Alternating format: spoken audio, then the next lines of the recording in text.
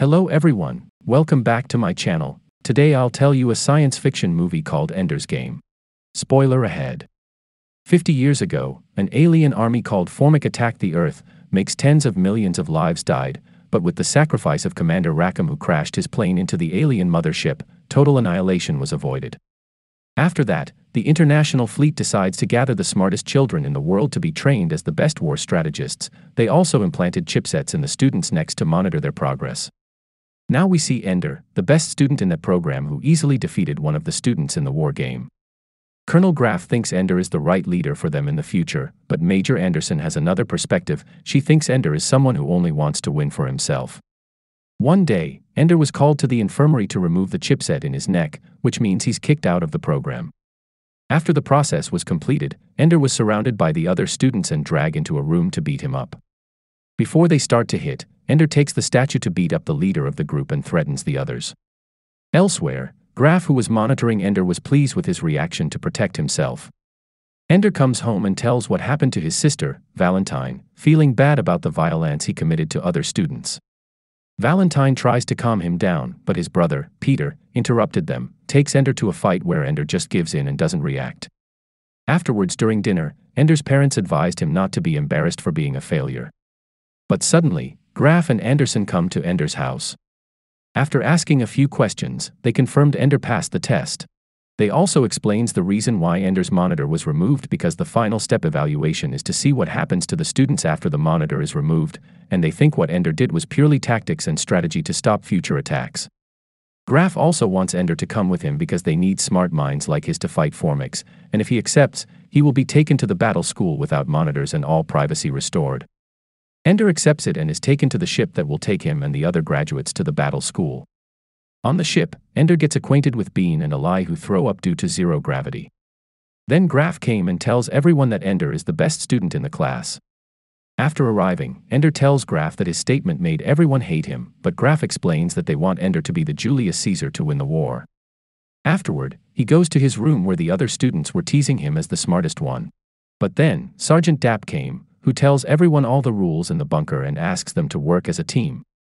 Later during the class, Graff reminds everyone about the great responsibility that was on them, and shows Rackham's sacrifice in the first Formic attack. He wants Rackham to be an inspiration for all graduates to defeat the Formic again. The next morning, the team was taken to a battle room with zero gravity. Graff tells Ender to try it first, followed by the others who were like playing in the park. Then Bean comes to Ender and try out their weapons. It turns out that the weapon can freeze the body parts that hit it. After a few minutes, Graff gathered them back together and explains that they will be training for a match with a team from another school. Then Sergeant Dapp explains the battle rules: 1 point for limb hit and 6 points for torso hit, but if one of the cadets from both teams can pass through the enemy gate unharmed, then they will win, regardless of the points they have scored. Now, it's been 3 months since Ender studied at the battle school and writes an email to Valentine, but he never gets a reply. They always training every day and also studying about Formic flight patterns and hand-in-hand combat, which makes them watchful and aggressive. Ender thinks that they actually don't understand their enemy at all, because no one can explain how Rackham defeated the entire Formic fleet. Graff wants Ender to be lead, but Ender doesn't know how to be a leader because everyone there is so different, and even when eating he's always alone. One day, Graff informed them that he was glad because most of their team was performing well as the competition to enter the commander's school was tough. Some high ranks failing to meet the standard are sent home, and maybe someone in this class will get a promotion. Before he left, Ender asks if their email was being blocked, and Graff confirmed that all of their communications were temporarily held back, because people on Earth didn't understand what they were doing there, and he didn't want the students to be distracted by their replies. Because of his sassy attitude, Dapp makes Ender to push up, and reminds him to do not speak unless spoken to. After that moment, the other students look at him with respect. The next morning, a teacher announced that there were only 3 people who passed the deep space navigation test: Eli, Bean, and Ender, which caused Bernard to say they were cheating. Then the teacher called Eli to explain how to navigate in the deep space, where Bernard sent insulting words about Eli to other students, but Ender replies by insulting Bernard, which upsets him. It also makes Bernard shunned by the others, and the students start to get closer to Ender. At night, while Ender looks at the anatomy of the Formic body, he finds a mind control game and tries it out. In the game, he plays as a mouse who has to choose one of the 2 available goblets, but after a few tries he never win the game. And in the next game, he chose to attack the giant that give him the choice to win. Anderson and Graf also watched the game to see how Ender dealt with frustration, and makes Anderson surprised with his reaction because she's never seen anyone do that, but for Graf, he's the perfect leader they need. It makes Ender being promoted to the Salamander army, who is undefeated in battle. When Ender arrives at his new barracks, he meets Petra, the only girl in the squad, and Bonzo, their leader, who was angry because the replacements he wanted did not match his expectations. Then he reminds Ender not to do anything during the match because he thinks Ender only going to make things difficult for them. After that, Petra comes up to Ender and invites him to practice together. Then they move to the battle room where Petra shows her skill in shooting. She also teaches Ender how to use weapons at the right time. But when they are returned to the room, Bonzo, who doesn't like Ender practicing with Petra, tells him not to practice at all. Ender tells Bonzo to let him practice so that people will know his skills and it will be easier for Bonzo to transfer him. One day, the Salamanders play a match where Ender is asked to stay behind. But when the Salamander is about to lose, Ender comes to help Petra and perform a plans to pretend to be frozen, shot all the enemies and lead the Salamander to the victory. But Bonzo didn't like that victory and came across Ender during hand-in-hand combat training with Petra, punching him in the stomach and reminding him to follow what he says. At night, Ender resumes the previous rat game where he meets Valentine, who takes him to the castle ruins, and the rat changes into his character, and then, the carpet turns into a snake and attacks him. But after defeating the snake, he was surprised because Valentine turns into his brother. It makes Colonel Graf get mad at Anderson and wants her to change the game's story, but she can't change it because the game is the connection between the user and the computer, and the story reflects the reality of the user's emotions. Graf then asks Anderson to delete the game and ends the call. The next day, Graf calls Ender into his office and asks him if he wants to command his own army, the Dragon Army, an army that was dismissed 4 years ago for never winning a battle, and he will be given freaks and some weirdos who might be intelligent like him. Ender accepts it, and Sergeant Dapp shows him his new room and finally looks at him with respect. Ender then meets with his team and give a short speech. He wants his team to respect each other and say any idea if they have a better one. And then, Ender pushes his team to work harder and makes them reach the 3rd place.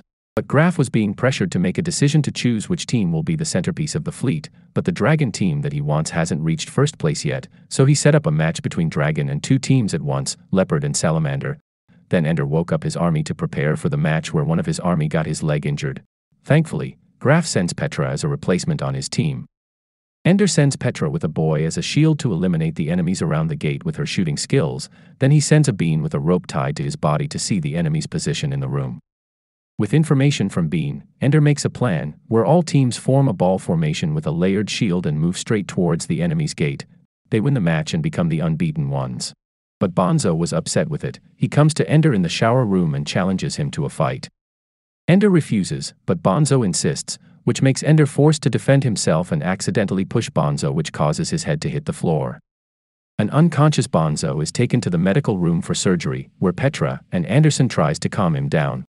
But then, Graf came and asks them to leave Ender with him. He tells Ender that Bonzo won't die and will be returned to Earth for better treatment, but Ender wants to come along to make sure and see his sister, and if not allowed he will quit. After that, Graf returns to his office and calls Anderson because she wants to quit the program due it disturbs his morality in using children as soldiers, but Graf reminds her that it must be done to protect human race. One day on Earth, Graf comes to Ender's house to take Valentine to go meet with Ender.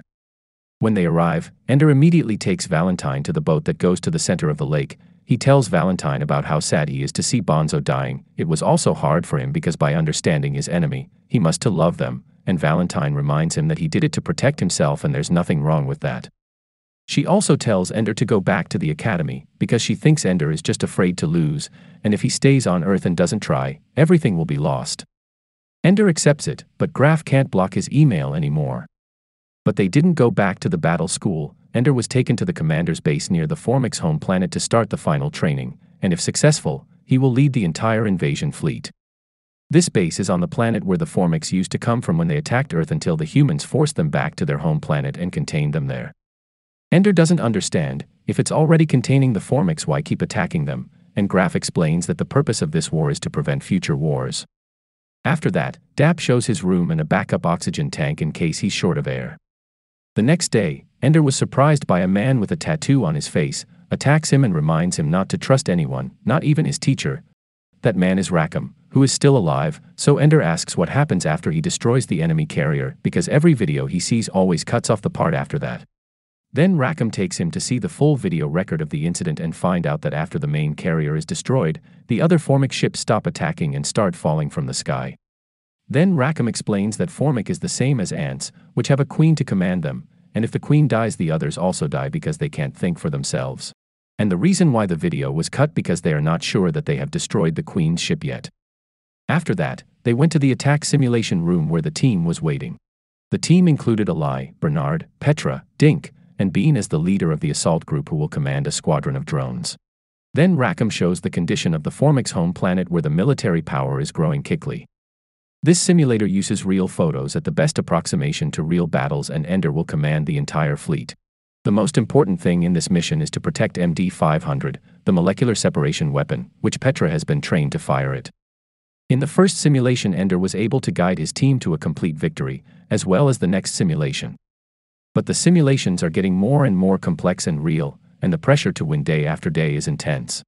And after a few months had passed, Ender had lost his first battle, making Rackham yell at him. Ender explains that he can't win if he doesn't take risks, but Rackham asks Ender to focus on the big picture and let the other members to improvise. Graf tries to calm the atmosphere. He tells Ender that Rackham is training him hard because he has trained many other teams before and all of them failed, and Ender is the last one because there is no more time to train new candidates. He also tells him that tomorrow is the final simulation, and if he wins, he will become the commander of the entire invasion fleet.